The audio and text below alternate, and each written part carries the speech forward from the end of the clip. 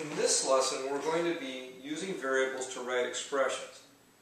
Oftentimes in mathematics, and even in real life, we translate what we know in English into a mathematical expression in order to solve a problem. My sister is 5 years older than I am. If my age is Y years, how old is my sister?